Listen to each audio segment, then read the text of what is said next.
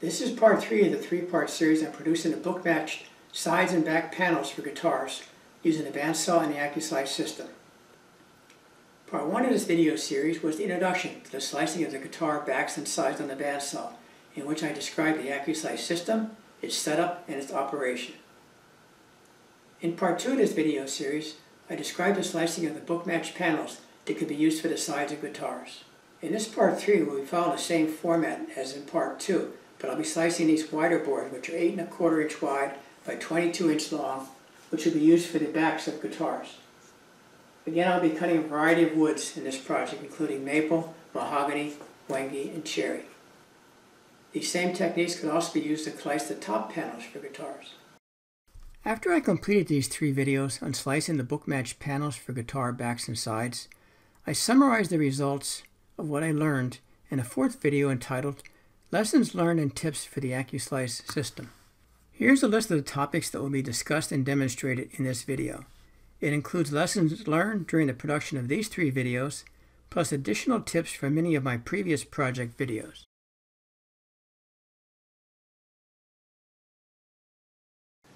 Okay, I'm ready to start cutting this piece of maple board to make some guitar backs. And this board is 8 1/4 inches tall by 22 inches long. And I changed the blade here. The blade on here now is a 6/10 per inch, 1/2 inch wide blade. Previously when I did the guitar sides, I used 8 and 10 per inch blades, but because this wood is 8 inches thick, I went to the 6/10 per inch. A little bit coarser blade, should give me a little bit coarser cut. I also did one thing different in setting this up. I did not use a spacer underneath the sacrificial fence. The wood board goes right to the very bottom of the sacrificial fence, and I adjusted it such that I attached the sacrificial fence with some clamps so it rests right on the table, and then screwed it in place. So this thing slides, actually resting on the table now, so that should minimize any vibrations. Yeah, I just moved the camera to the other side of the bandsaw, and I did turn off the headlights so you can see the reflection of the bandsaw laser on the board, so it shows exactly where I'll be cutting. So you make sure your fingers don't go there, but that's no problem because actually my fingers are way down here. So it's a much safer way to cut these boards. So again, I'm cutting all these boards 125 1/1000 inch thick. I'll be making a match set of bookends. And again, I'm using a 6/10 per inch blade, 1/2 inch wide blade. And I'm cutting quite slowly because again, the slower you cut, the smoother the cut. This is the actual real-time cutting speed. As you can see, I'm cutting very slowly because the slower you cut, definitely the smoother the cut. And by cutting slowly, you're allowing that bandsaw blade to act like a plane and actually smooth out the surface of the cut. Also, by cutting slowly, you're allowing more time for the sawdust to clear from the gullets in the bandsaw blade and prevent gumming up of the bandsaw blade. Now I just increased the video viewing speed 10 times to reduce your viewing time for watching this video. But please be aware that this is not the actual cutting speed. I use the same procedures to cut a second board to the same 125 inch thick, and then I'll follow up by cutting the remainder of the board to the same panel sizes.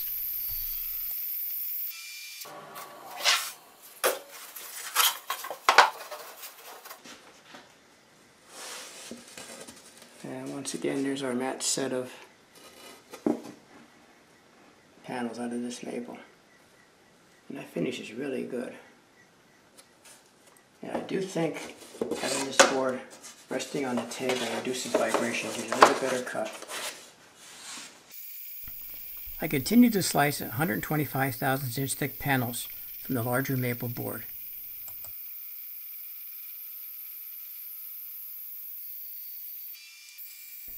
At the end I had some wood remaining, so as a final cut I sliced a panel 20/1000 of an inch thick. Note that this piece of wood being sliced is 8 1/4 inches wide by 22 inches long by 20/1000 of an inch thick. So this is my board. I set this to 20/1000 coming off the bandsaw, and it measures right around 19/1000, 18/1000 going the other side. Got 19/1000, 18/1000. So it's 19/1000 plus or minus 2/1000 of an inch. Edge to edge, top to bottom, perfectly flat. These 6 boards are starting out at about 120 thousandths, and I'll see how much I need to take off to take all these saw marks out. Saw marks aren't too bad. Not near as bad if you used a fence on a bandsaw. So we'll see, we need to get these perfectly smooth to get a good finished surface on both sides.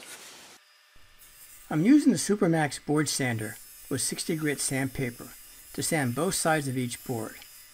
I'm only sanding off 2 to 3 thousandths in each pass through the drum sander. So I'll be taking multiple passes of each surface through the drum sander. Again, this video is sped up. And there's our finished boards. And these all measure about 100 thousandths thick now. So I took about 20 thousandths off. If that coarser blade took a little more wood off. But if I allowed 20 thousandths for getting rid of the saw marks, and that's perfectly smooth, ready for finishing, just hand sanding.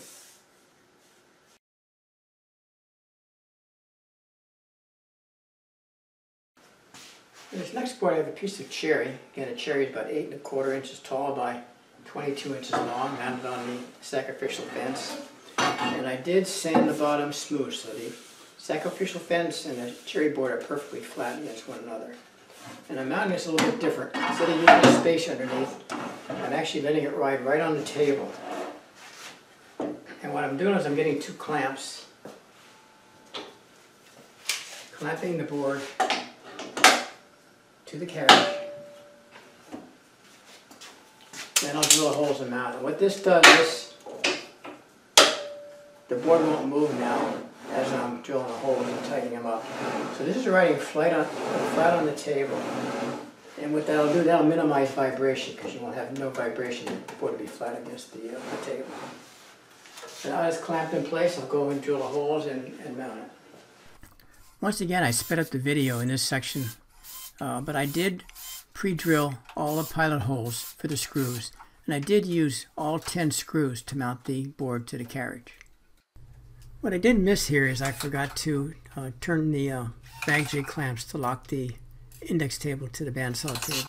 This would have eliminated the movement of the index table as I'm driving the screws. After the sacrificial fence has been secured to the carriage, I remove the clamps. These self-adjusting clamps are great for doing some of this stuff. So now, right on the table with no binding. The reason I use the strip in the pass is to eliminate binding, because sometimes the board might not be perfectly flat or straight, and it can bind, especially if you're doing long boards. The board's longer than the table. It's more of an issue. But on this board, just a little bit longer than the table, it slides on there real nice. So once again, set my gauge to 0. Turn on my laser beam.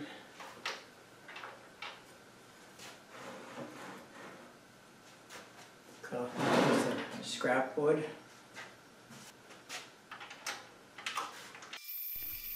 This first slice is about 20 thousandths of an inch thick. The purpose of this cut is just to give me a perfectly flat surface. As a result, all subsequent cuts will be perfectly parallel to this surface. After this first cut, I sliced 2 panels, each 125 thousandths inch thick, for the guitar back panels.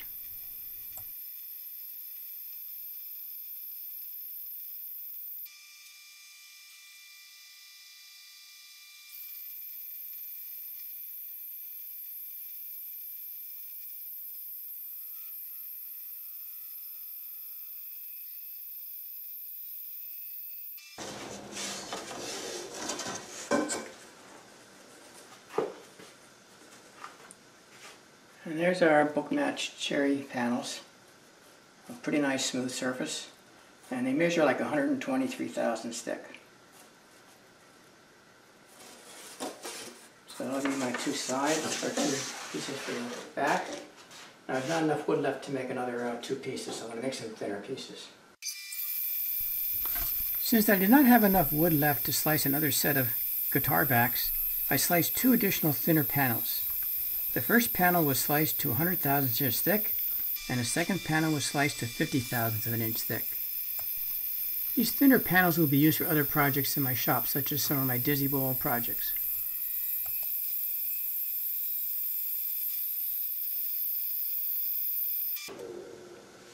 And so there I cut two boards 125 thousandths inch thick. This third piece was 100 thousandths inch thick, and this final piece was 50 thousandths inch thick. I have these two cherry boards now that measured about 123 thousandths coming off the bandsaw. So let me see how much you need to take off to get these perfectly smooth. The panels were sanded as shown previously, sanding off 2 to 3 thousandths off each surface with each pass through the board sander.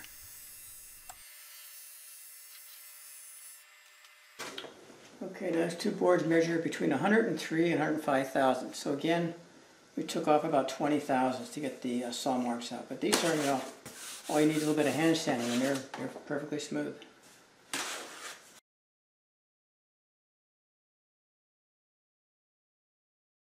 And this next board is a piece of mahogany. Again, it's attached to a sacrificial fence.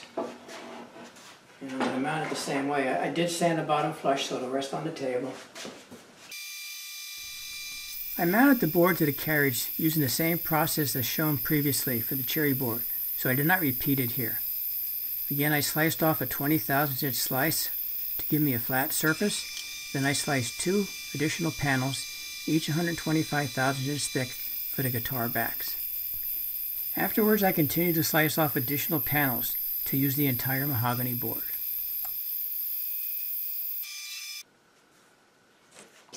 Okay, we're starting out with these mahogany boards. They're about 120 thousandths inch thick. So we'll see how much we take off to get them down to get rid of all the existing saw marks. The panels were sanded as shown previously, sanding off 2 to 3 thousandths off each surface with each pass through the board sander.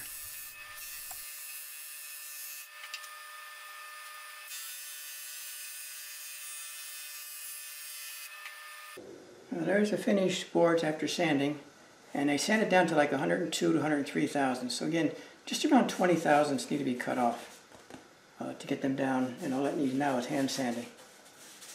And that's both sides were sanded.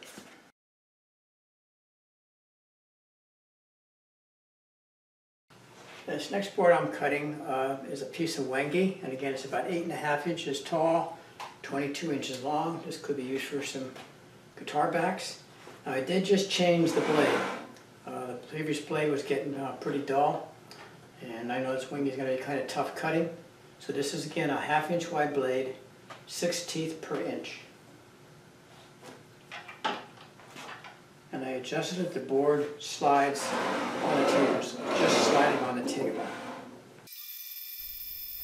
Again, I sliced off a scrap board, about 20 thousandths of an inch thick, to provide a flat surface.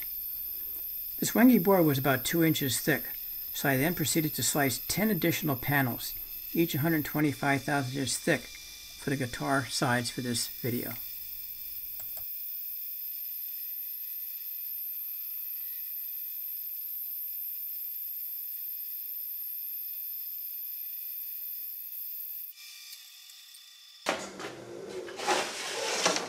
And once again, here's our matched bookends.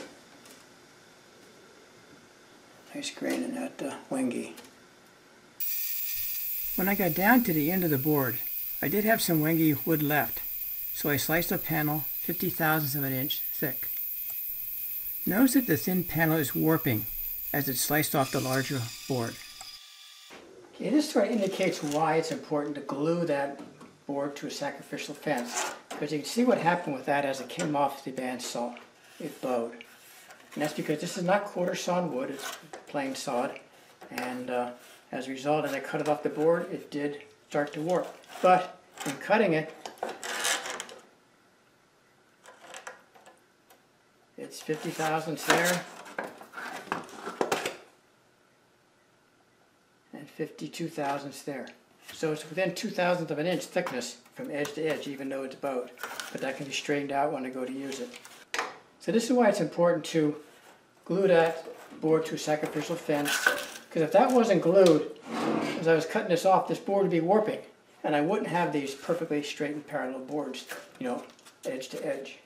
So by keeping that flat, it stays flat until it's cut off, and as it cuts off, it will bow on you. But I'll store that flat to keep it, flat as I'm storing it until I use it. So I get one more board on this. I think I can get a 25 thousandths here.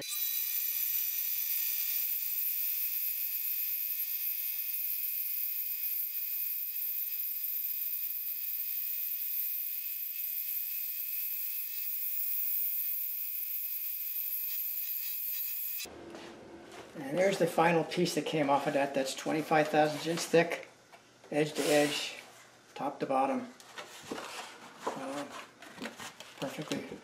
Perfectly straight. And once again, it did bow because it's pretty thin wood and it's not quarter sawn wood. But this can be used for projects, some inlays or some bands for some dizzy bowl projects I'll be making in the future. And I have about 10 thousandths wood left on that board, which is lost. I can just run this through the board sander or planer to get rid of it to reuse this piece of wood. So let me go ahead and run these through my board sander again to see how much wood I need to take off to get rid of all the saw marks to give you perfectly smooth boards. And once again, I'm sanding both sides of the boards, taking off about 3/1000 of an inch off each surface with each pass through the board sander. Okay, there's the finished sanded boards coming off the board sander. And I measured around these on a couple of boards, and they vary between like 103 and 107 thousandths. So once again, we took off about 15 thousandths of wood in sanding both sides of that board. They look pretty good.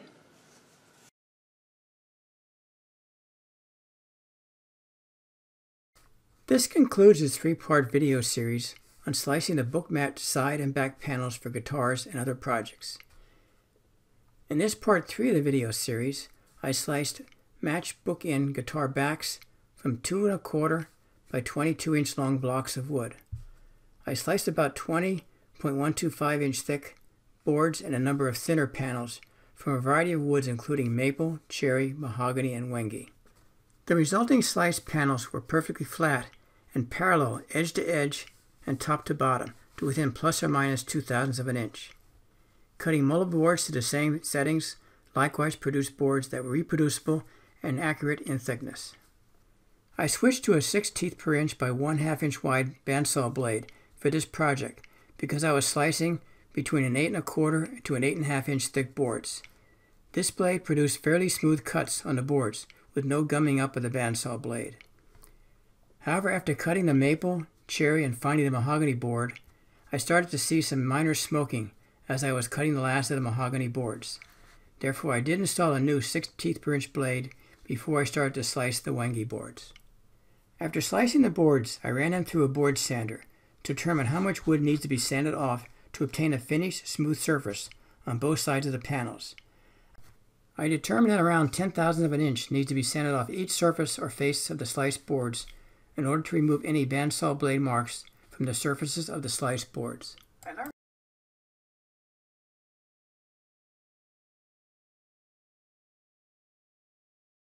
After I completed these 3 videos on slicing the book match panels for guitar backs and sides, I summarized the results of what I learned in a 4th video entitled Lessons Learned and Tips for the Accu-Slice System.